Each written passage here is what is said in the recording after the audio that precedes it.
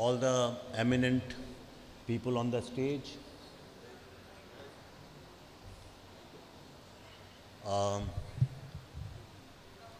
all the wonderful people of Trivandrum and Kerala and great souls of Bharatvarsh, my namaskaram to you. Thank you, Gokulji, for inviting me.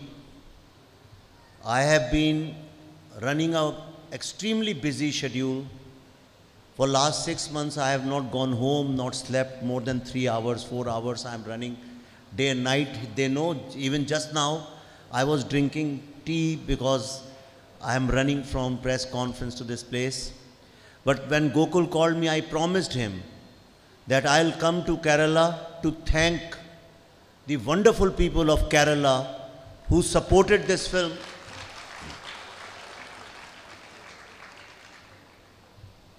This is not a film. The Kashmir Files was never a film for me. And I must give you a disclaimer.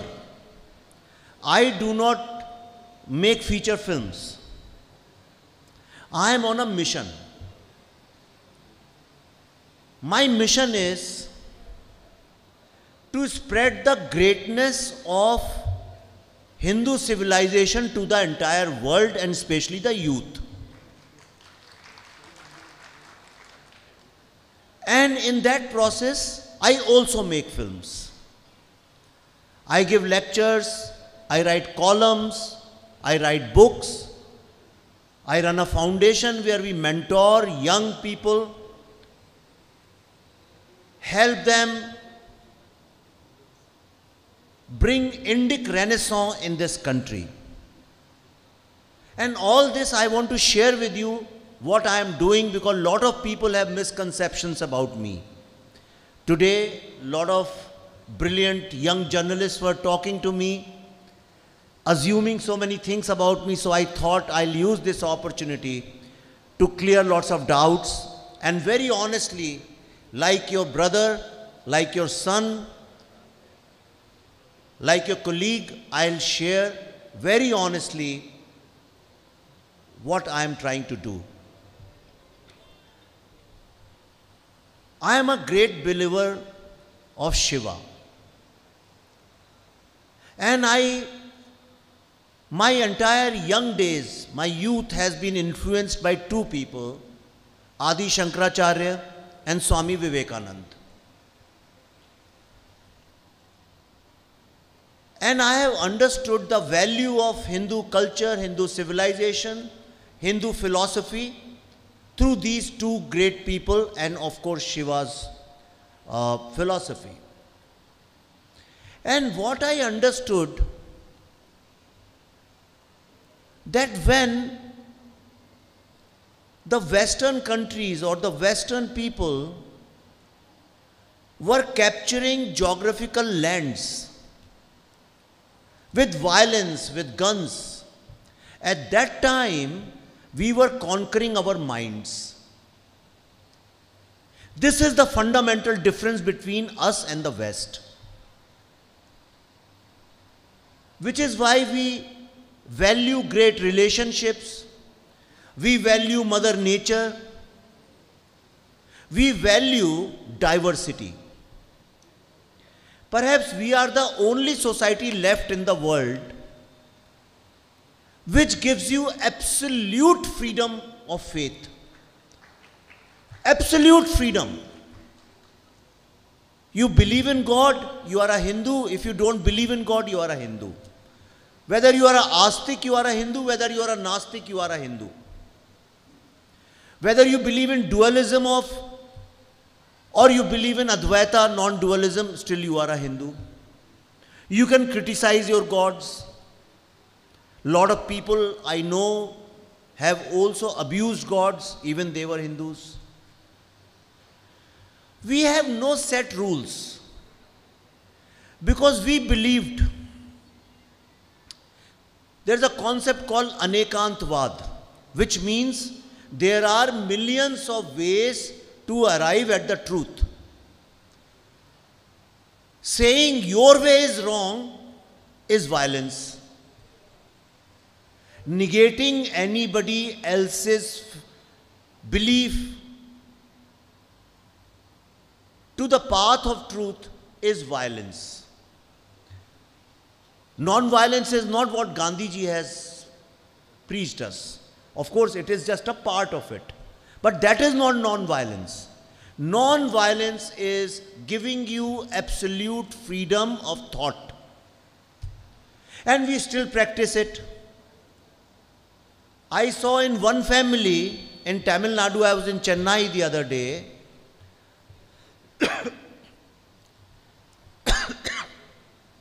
and they invited me for lunch. In their own family, one child was wearing the tilak like this and one was wearing like this. One was Vaishnav and one was Shaiva.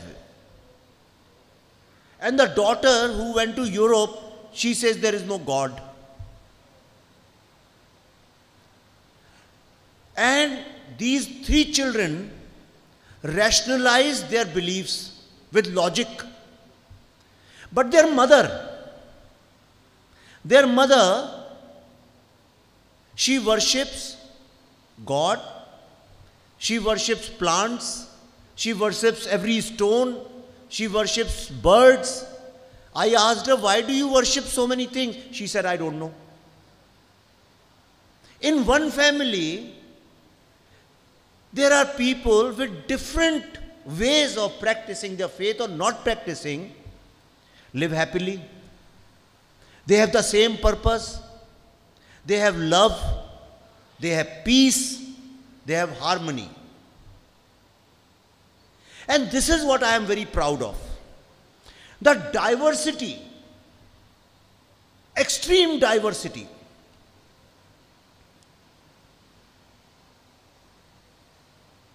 And this is exactly what, if you see, Adi Shankaracharya's philosophy is.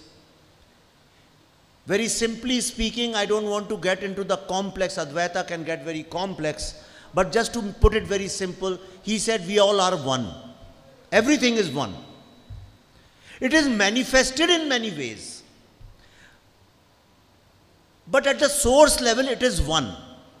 And that's exactly what Shaivism is also all about. And that's what Swami Vivekananda also said. And if you ask any Hindu in the world, he'll also say the same thing in a different way. But rest of the world is not like that. We don't talk about diversity, but we practice diversity. Rest of the world talks about diversity, but does not practice diversity. Which is why, this is the reason, see, this world is full of invasions. Not only India, the entire world. And mostly this world has been invaded by two faiths. One is Christianity and the second is Islam. In whichever country Christians and Islamic invaders reached, those countries converted fully, 100%. Wherever Christian colonial forces went, those countries became 100% Christian countries. Australia, a lot of African countries, in Europe. Wherever Islamic invaders went, those countries became Islamic countries. You see, in Africa, so many countries became fully Christian, fully Islamic. In fact, in Africa, there is a country, I am forgetting the name, when the Christian colonizers reached there, within 2 hours, in 2 hours, the entire country surrendered and they said, all of us are Christians, and became a Christian country. Now look at the beauty of India. We are the only society in the world which was ruled for 1,000 years by the minorities. 1,000 years by the minorities. 800 years by the Muslim invaders. Next 200 years by Christian invaders. Next 70 years, let's forget that. But let's take 1,000 years. For 1,000 years, we were ruled by the minorities. Yet, when we found freedom, we were mostly a Hindu country. How did this happen? This happened because of our great belief in diversity. We do not protect our culture in an organized manner like the church or the mosques do. There is no book which says this is how you have to protect your religion. There are no sermons. You are not baptized. Yet, it survives. It survives because of two reasons. One, that we know that the only good value for the humanity to survive is the freedom of diversity. This is our great belief in freedom, liberal values, progressive values, that Hindu civilization is the only surviving civilization in the world. And I am very proud of this fact that we are the only surviving civilization. All civilizations have ended. All died, all perished. So our great belief in this oneness, that you can have a tilak like this or no tilak, yet we are one. And the second most important reason, which nobody talks about, if Hindu civilization has survived, is because of our great mothers. Everybody else makes everything intellectual. Everybody tells you, you should practice this because this is good. But our mothers don't tell us that. They don't say to our children, you do this because this is the best religion. They just don't do anything. They just keep sacrificing. So much of sacrifice you will find only in our mothers. Nowhere in the world. I have traveled everywhere. Our mothers, so many are sitting here. Am I right or wrong? I am asking you. You will not eat your food one day, but you will not let your children and your guests go hungry. Am I right? You hardly wear saris because you think if I spend more money on my clothes, then it can come for good use for my children, for your husband. Our mothers instill such great values in our children, and this is one of the reasons why our civilization has survived. Civilizations don't survive with guns and swords. If civilizations had to survive with swords and guns, then Aztec civilization, Mayan civilization, Mongol civilization, Roman civilization, Greek civilizations would have survived. They had guns. But we survived because we have mothers. And I'll tell you the value of mothers. Wherever Indians are everywhere in the world, everybody, I'm sure half of the people's children are in America or UK or somewhere today working. But wherever you go in the world and you ask about Indians, if you say Chinese, they'll say, oh, these people you can't trust, they negotiate a lot. If you say French people, they'll say, oh, these are very snobbish people, I can't trust them. You say Americans, they say, no, they are very sharp business people, I can't trust them. If you say British people, they'll say, no, these are very snobbish. More or less, you'll see there is a trust deficit. The problem is of trust. And which is true. If you go to America, you'll find if you are in trouble walking on the road, the cars will keep going on. Nobody trusts each other. My money, your money. The son tells father, it's my money, it's your money. This is my room, that's your room. This is my job, this is your job. Husband and wife, this is your job, this is my job, everything. So you can't trust them. This is all professional relationships. But when you ask about Indians, All over the world, whether you are in Australia, Europe, America, Africa, Asia, wherever you go, what is the image of Indians? We can trust Indians. And this trust, believe you me, trust is the most important human value. Imagine your life. You can live without love. You can live without money. But you can't live without trust. Think about it, what I am saying. Trust. So our mothers, generations after generations have been giving values by showing the power of sacrifice, showing the power of simplicity. They are instilling values of trust in young children. And this trust in each other has kept us together. This is our biggest strength. And that's what lots of people don't like. What are the complaints of the Western world with Hindu civilization? What are the complaints of the leftist people with Hindu civilization? Their complaint number one, oh, they are housewives, they don't work. So they want to create a doubt in our society. They want to tell you that everything you do is wrong. They question everything. Like I said, I met this lady who worships everything. My grandmother, she used to go to Ganga every morning, and on her way, every stone, she would put tilak and put some chawal, rice, and she would go, and we used to laugh as children. I said, Nani, ye kya karti ho? And she said, you know, all of them have God in them.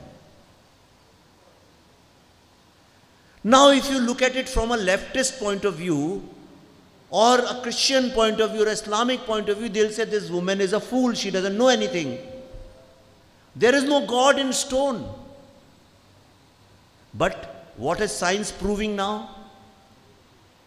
Where is quantum physics, the modern science, the latest science? What is it saying? Exactly what Adi Shankaracharya said.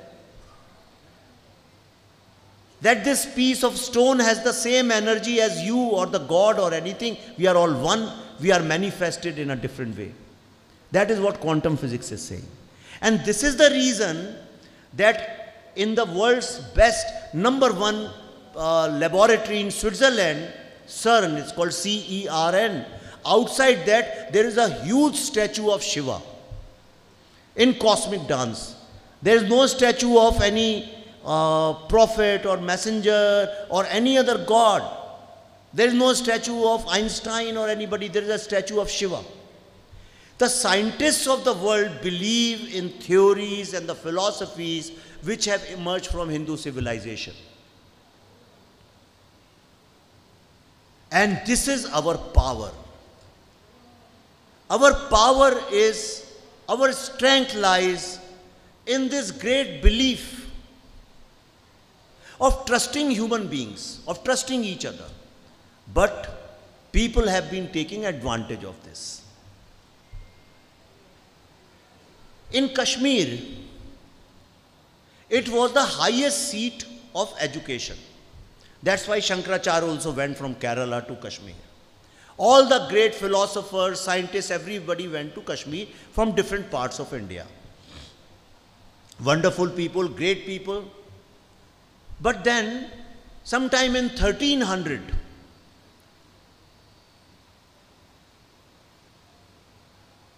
some people in Iran and Iraq were persecuted. So they ran from there and they took refuge in Kashmir. And all these Kashmiri Hindus gave them refuge because they trusted. They trusted them. But what happened? Immediately after some time they took out their swords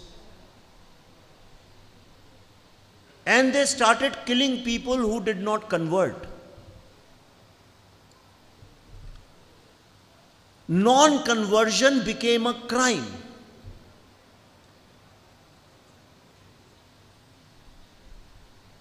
And since then, a land which was 100% Hindu, philosophical, religious, spiritual land, why do you think it was called heaven? It was called heaven because these people came with swords.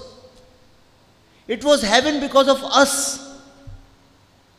We made it heaven. There are many mountains, there are many valleys, entire Himalaya is full of mountain ranges. But we made it heaven with our knowledge,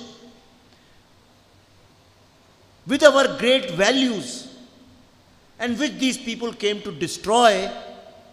And 7 times there were exodus of Kashmiri Hindus. And the land, which was a land of Rishi Kashyap, of Adi Shankaracharya, of Shiva, of Saraswati, of Vyas, Muni. Today in that land, there is no Hindu.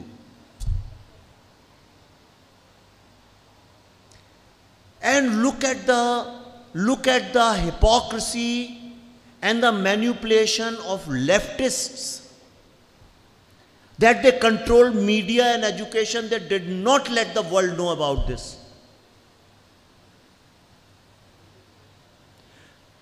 For 32 years, they covered it up. So when I made a film on this film united all Hindus. It's an honest fact. Because in Kerala, Hindi films of this size don't run even for a day. This film came in 2 screens and it came to 110 or 18 screens. It ran for weeks after weeks, house full. Today I met one journalist, young girl, little leftist, and she was interviewing me. So I said, you are doing my interview, you are attacking me without even seeing the film. She said, no, because I couldn't get tickets. I said, wonderful, you did not get tickets. So in Tamil Nadu, it ran for weeks after weeks, houseful. It released in so many countries where no Hindi film ever released before: Norway, Finland, Mozambique, Kenya. Tomorrow it is releasing in Israel, and it's a great victory for the film. On the 6th, it is releasing in Philippines, Indonesia. These are all Islamic countries. We did not send it there. The people are calling this film. The Muslims of Indonesia are very different from Muslims in India. They are religiously Islamic, culturally Hindu. They are religiously Islamic, but in the evening they practice Ramayana. They do shows of Ramayana. They say, yes, our religion may be Islam, but whatever we are, our identity is Hindu civilization. They have not disconnected from Hindu civilization, but our own people have got disconnected. So the leftist people, when the film came, first they didn't know. They thought, how can anybody, this man, how can he make a film like this? But I knew the mind of these people. So every single dialogue in my film, every single scene, I have tons and tons of research with me, recorded books, articles, interviews, every single thing, so that nobody can question it. And look at I don't know, it's a comedy or a tragedy. You must have heard lots of people, especially in Kerala, they say, oh, this film is propaganda. So I asked them, please tell me which dialogue, which scene is wrong. They said, no, we don't care about that. It's a propaganda. But why is it a propaganda? Then they don't talk. Second allegation, every single journalist I meet, they say, your film is Islamophobic. Now we need to talk about it. I'm going to take 2-3 minutes talking about it. Because the world's biggest danger coming for your children is this title called Islamophobia. So you have to understand this. So I asked them, what is Islamophobia? They said, oh, you know it. No, I said, I don't know it. You tell me what is Islamophobia. They said, you are afraid of Islam. I said, okay, if you have seen the film, tell me if there is even one mention of Islam. They said, no. I said, have I used the word Muslim? I said, no. I said, have I used the word Pakistan so that you say Pakistan is an Islamic country? They said, no. So, what is this film about? They said, terrorism. So, why do you connect terrorism with Islam? You are connecting, I never connected. Why is it that the moment you say terrorism, people say you are Islamophobic? Arundhati Roy says, don't talk about terrorism, they are oppressed people. So I said, okay, maybe they are oppressed people. If they are oppressed, then it's fine. So I did a research. I picked up a list of the world's most dreaded terrorists. I made a huge list from Osama bin Laden till Burhan Wani. And when I did research, not even one person was oppressed. All of them came from great families. Osama bin Laden was a prince. Afzal Guru was not an oppressed person. Burhan Wani, like Barkhadat says, was a teacher's son. None of them were oppressed. They were all exploited by the religion to pick up guns in the name of the religion.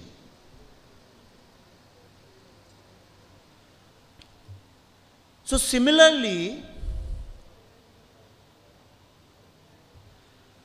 wherever you go today in the world, people, if they don't agree with you, they say you are Islamophobic. आप बैठ जाएं. Okay. So this film has exposed all these people who have been creating fake narratives for so long. And that's why they are rattled. They think by calling it Islamophobic, they can shut me up. Now next question I ask. A land where there used to be 100% Hindus, today they are 0% Hindus. Is it because of Islamophobia? Or is it because of Hinduphobia? Third thing is that when this genocide happened, it happened in the name of the religion. Ralev, Galev, Shalev means convert to Islam or run or die. And if you decide to run, leave your women behind and you go. I didn't do it. I have not created this. Despite this, if people are not going to be scared of you, then what option do people have? Do they have any option? But the third allegation they have is that why are you digging old graves? Don't speak about Aurangzeb. Don't speak about Tipu Sultan. Don't speak about anybody. But they have a right to say anything about the history. They can distort history. They can create anything. For example, there have been many films made on Kashmir issue. I can name them Roja, Fiza, Fana, Mission Kashmir, Heather, Not Without My Daughter or some things like that, you know, I don't know the name exactly. But lots of films have been made, at least in Hindi. All those films justified terrorists. All those films are based in 1990, but they do not even mention word Hindu, as if in Kashmir Hindus never lived, because that's the narrative they want to create. And they justify terrorists as if they have gone and lived with terrorists or interviewed hundreds of terrorists and they know the mind of terrorists. No, it's all fiction, all lies. I have gone and interviewed 700 first generation victims all over the world. On camera, anybody can come and check it. You are cutting a woman live on a saw machine after gang raping her, and you are saying that it's Islamophobia? If you are so concerned about Islamophobia, stand up and speak against terrorism. I have put a video yesterday on my social media. There were young 2 Kashmiri Muslim girls who asked me in Chandigarh University about Islamophobia. I said, you speak up against terrorism. If you have guts, you say, I am a Muslim and I condemn terrorism. There will be no Islamophobia in the world. And another allegation they have is that why have you shown only Hindu victims, why not Muslim victims? The problem is, if they were so victimized, then why are they living in Kashmir? Why didn't they leave Kashmir? Why only Hindus left Kashmir? You are living there, no? People who were terrorized, they left. People who were not terrorized, you did not say, okay, anybody who does not listen to me has to leave Kashmir. You said, no, who does not convert to Islam has to leave Kashmir. And I don't want to speak against anybody's faith or religion, because I believe that everybody has a right to walk towards the path of truth in whichever manner they want. But don't deny me my freedom of belief.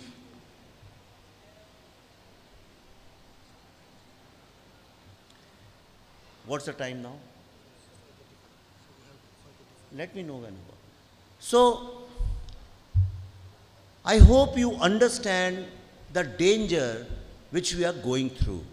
The whole world wants to destroy this great Hindu civilization. They don't like it. Capitalist people don't like it because we are simple people, we don't consume so many products. I am a marketing student, so therefore I am telling you. Kashmiri people don't like. They say, okay, in Kerala everybody wear these clothes, you know, they don't wear jeans, they don't wear pants. Okay, destroy them, challenge their customs, change their habits, change their festivals, make everybody the same so that we sell more and more products. So capitalists want to destroy this simple society. They don't like our mothers sacrificing. They want our mothers to consume more and more like American mothers. Socialist people don't like us because we are genuinely socialists. We don't have to learn anything from socialists. Islamic, Christians, they don't like us because we can survive. We have the strength to survive without anything. Our families, when they have no money, still they survive. As a joke, I go to America very often as a joke. I have lots of American friends who come to India. They see how Indian women work. I very jokingly tell them, they say, oh, Indian women are great. I said, you want to change the roles for one day? They say, no, we can't do that. That will collapse. Ask them to get up at 5 in the morning, make food for children, husband, clean the house, do shopping, to look after guests. In between, do all the prayers, do fasting, do all the rituals, and it's not possible. It's not possible. So therefore, the point I'm trying to make is, very often this question comes, what is nationalism? In my mind, I have done no research, I'm just telling you from my heart. I think the first principle of nationalism is to protect this great Hindu civilization.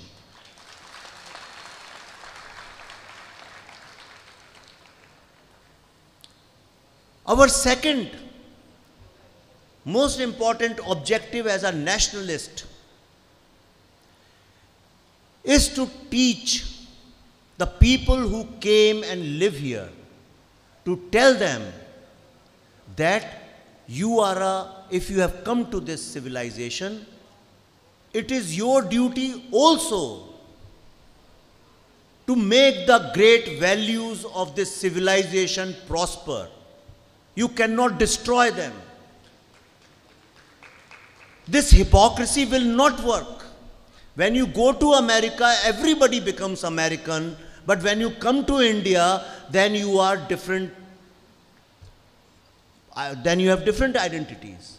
Only one identity, Bharatiya. No other identity. Third thing is, as a nationalist, and especially for young people, to restore whatever we have lost. If your father has left a house or your grandfather has left a house and somebody else comes and illegally captures it, what do? Don't you go to the court and fight for it? You spend all your life, you say, I don't care about the house, but it's the honor and dignity of my parents, I have to get the house back. So if we can fight for our house, what else is Bharatvarsh? This is our house. We have to restore the lost legacy and heritage. We have to protect our culture.